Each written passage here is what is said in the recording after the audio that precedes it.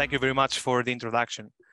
So my name is Alvaro, and I come from Madrid, from Universidad Carlos III de Madrid, where I carried out most of the research I'm going to show in this presentation, with the help of my supervisors, Mario Merino and Eduardo Aedo, and other researchers from Universidad Carlos III de Madrid, and also the French Aerospace Lab, ONERA.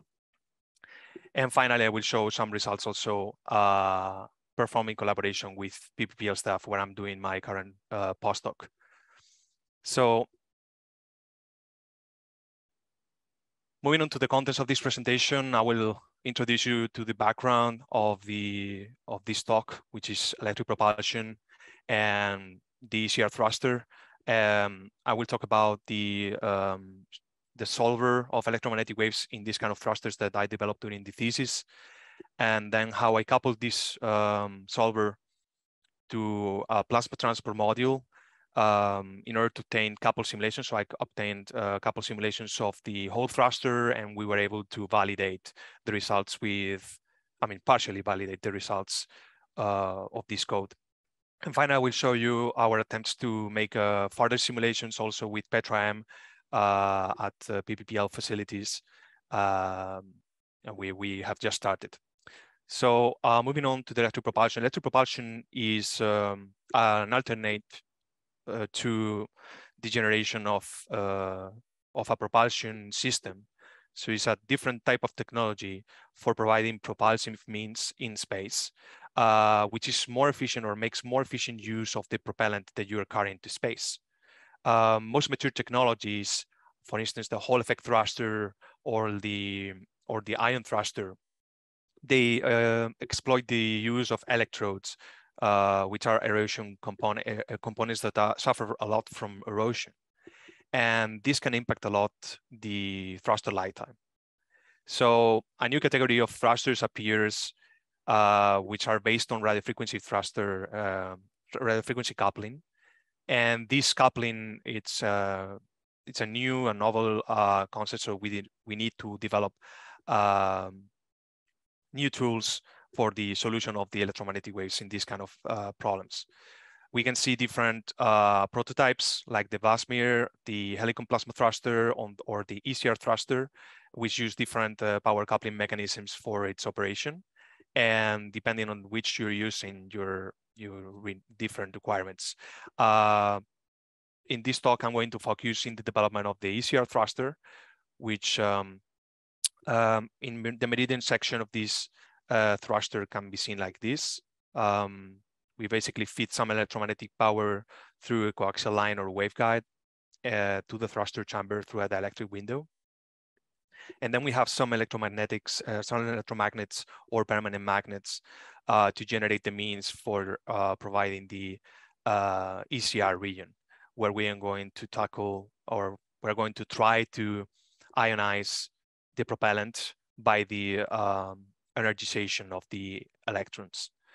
So the ECR resonance is a cyclotronic, is a resonant mechanism that couples cyclotron gyro motion, electron cyclotron gyro motion with the waves frequency. So when these frequencies match, we are able to energize these species, and therefore we are able to generate the plasma. And through the means of this magnetic nozzle that is also provided by the electromagnets, we're able to accelerate the electrons and also the ions, thus providing the thrust. So our problem is now we need to solve for the electromagnetic wave solutions in this kind of configuration, this kind of topology. These thrusters are very small, in the order of centimeters, but there are other higher power versions. So we need to take care of this problem, and we decided to develop an axisymmetric time-harmonic Maxwell's equation solver. I call it ATAMES, which solves Maxwell's inhomogeneous wave equation in weak form in a 2D axisymmetric geometry. And we basically used a finite element method to obtain solutions based on mixed basis formulation. the code is written in C++, and we apply, and this is where we employ the great capabilities of MFEM discretization library. This has also been used in other disciplines like fusion, where they have developed Petra-M, the physics equations translator for MFEM. And basically what we're trying to solve is a plasma that has a tensor which is inhomogeneous and anisotropic. And we have several boundary conditions, for instance, the perfect electric conductor, perfect magnetic conductor, and also the symmetry axis. We make use of structural grids, and this is one of the main advantages that we find for our application, because we are capable of describing complex geometries, and also it provides with means of making predictive mesh refinement so that we can refine in the locations where we need more resolution. Since we have fields collapsed in a very small volume. So we have different bounding surfaces depending on the plasma parameters that will define these regions. For instance, the ECR is the electron cyclotron resonance, and we have other types of resonance in this geometry like the upper hybrid, and this will also play a role. So we need to take care of those. So the mathematical formulation, basically the wave form of Maxwell's inhomogeneous wave equation. We have used Galerkin method in our approach, and we are going to expand harmonically in the azimuthal direction with mode number M, all the fields basically, and we discretize using a combination of Nedelec elements and Lagrange elements. Basically, Nedelec vector elements will be used for the in-plane components, and out-of-plane components we will deal with them with the nodal elements. So this is quite standard. With the use of MFEM, we were able to obtain all the operators for the different mode numbers. Here I saw all the specific operators needed. And here I show you that the axisymmetric boundary conditions required for the solutions depend on the mode number. So therefore, we need different discretization as well. To fulfill these boundary conditions, we just need to impose Neumann boundary condition for the in-plane fields, and just a Dirichlet boundary condition, or PC, for the the normal components, so the azimuthal fields. We carried out some verification of the code. Part of this verification was performed using the method of manufactured solutions. So basically, we generate an analytical forcing term, analytical solution, and then we obtain the forcing terms. Then we feed this forcing term to the numerical solution of the problem, and then we can compare, obtain errors. And we got to see that the error convergence was going with the order of the element chosen. Here you can see the tangential field, and here the azimuthal field. And we can see that the for order 2 elements, we have order 2 convergence, and order 3 for the outer plane. So predictive mesh refinement was a feature that we really needed to tackle, to improve the computational cost, so reduce the computational cost of the solutions. And specifically, the one feature that appeared when we were using uniform meshes close to specific boundaries or specific regions of parametric space. These regions feature some past oscillations, which has been seen already in similar problems in the treatment of the slow wave in the lower hybrid resonance. And basically this fast oscillations showed some spurious character because they were not they did not have wavelengths or lengths of the order of the expected wavelength, the physical wavelengths in the problem. And also they were of the order of the mesh size. So by applying a predictive refinement in these regions, we were able to mitigate the effect of these, these oscillations in the solution. So using this code, we were able to combine it with the existing routines for plasma transport modeling, which deal with the treatment of electron modeling and also the ion and neutral modeling. And by solving iteratively with a time margin scheme and coupling the wave module with the plasma transport module, we were able to obtain self-consistent or solutions towards self-consistency of the total plasma transport and electromagnetic variables. And we understood that the these two variables or these two problems are directly correlated, and we can see specific details of that in the solution. So we improved a lot our understanding of the operation of these thrusters. And at ONERA, during one of my research stays, we were able to make experiments and perform a validation campaign with more numerical solutions.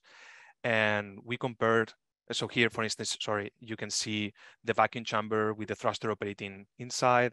And basically, we obtained solutions of the plasma parameters in very good agreement with the experimental results. However, we also found some limitation of our model, and that we really, it gave us some paths for future improvements that were very useful.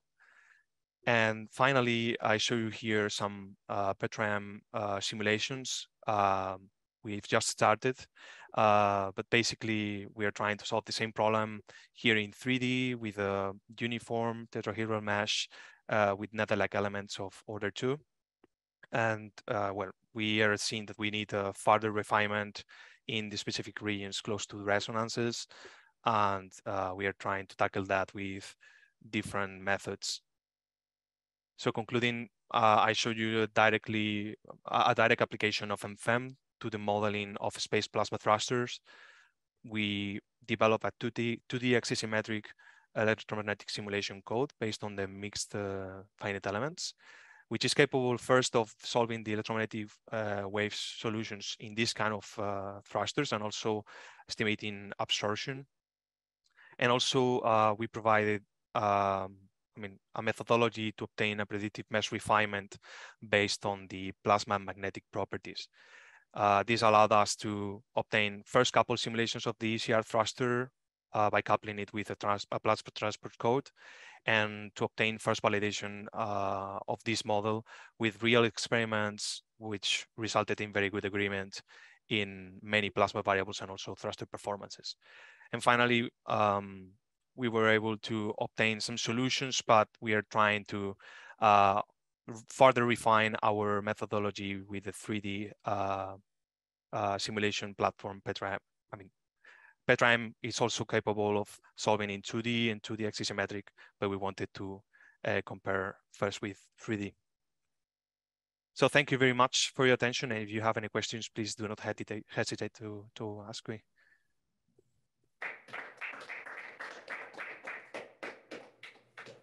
Thank you, Alvaro, for this very nice talk. Let me open the floor for questions. Anyone from the audience have any questions? Thank you. So the question is, what are your boundary conditions at the opening of the thruster? Yeah, so currently we have, there are two possibilities for this. We can impose perfect electric conducting, or because in general, our thrusters are tested, sorry, let me show you. Our thrusters are tested in facilities.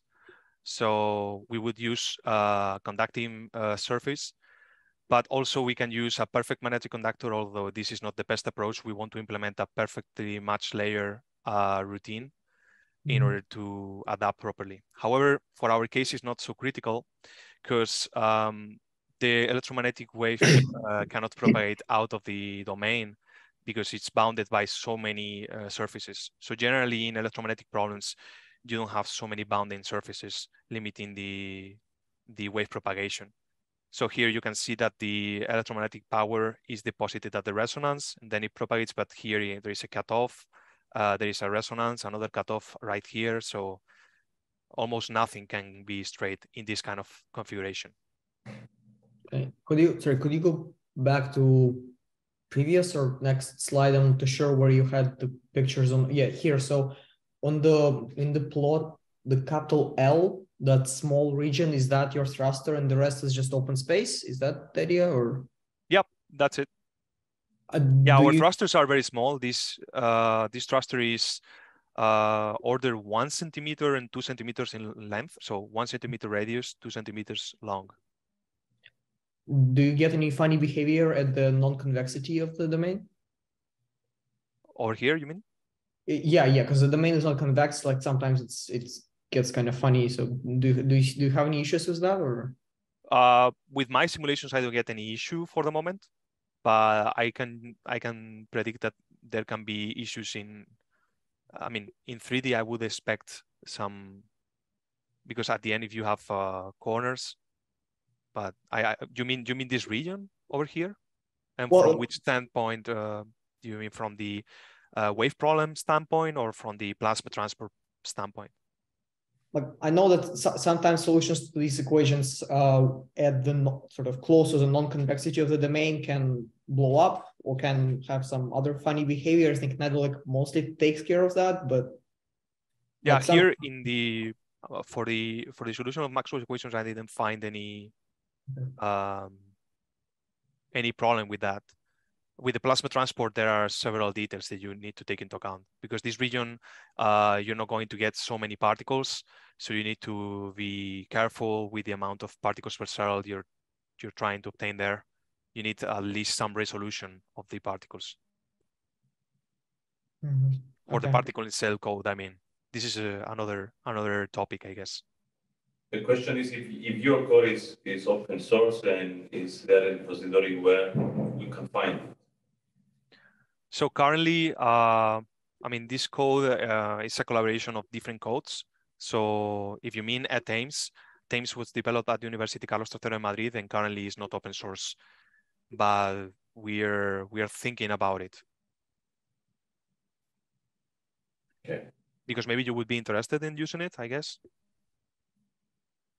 I guess people will be interested. Yeah. Okay. Okay. Yeah, I can definitely try to work on that.